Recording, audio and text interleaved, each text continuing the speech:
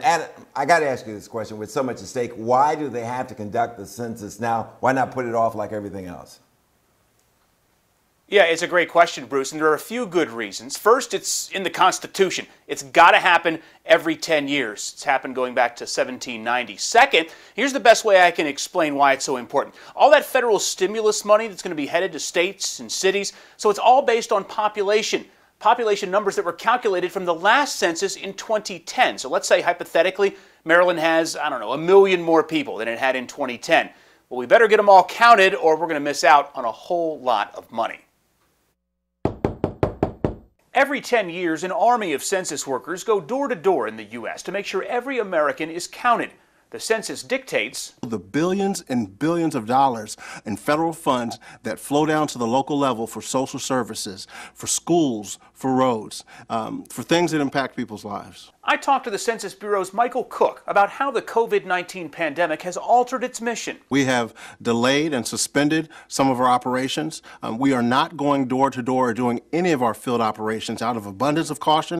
A grim reality, projections about how many Americans will be killed by the virus. One estimate reveals 250,000 people in the U.S. could die. How accurate could the census truly be if we lose 250,000 people by the end of the year? So when you fill out the census, please be mindful of what your household looks like on that day and fill out that census.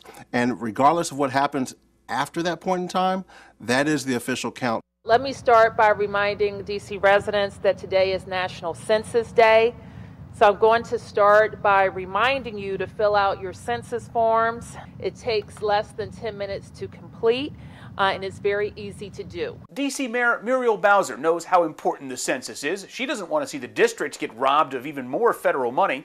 The census taker will go through the 10 easy questions with you and record your household's information on the form.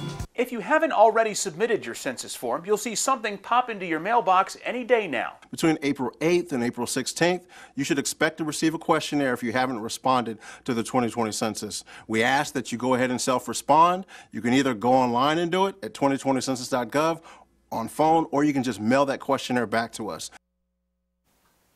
So in the 2010 census, 74% of U.S. households mailed in their forms. That's according to census.gov. The website also indicates that more than 69 million people, 46.7% of America, has responded to date. Now, a Census Bureau representative told me today that field operations are suspended until April 15th at the earliest. Now, there is some fascinating data from the Census Bureau on which states, counties, and cities have the best response rates right now. That's on my Facebook page at Adam Longo TV. And according to that data, congratulations, Falls Church, Virginia. You are 8th in the nation with a 64.9% response rate so far.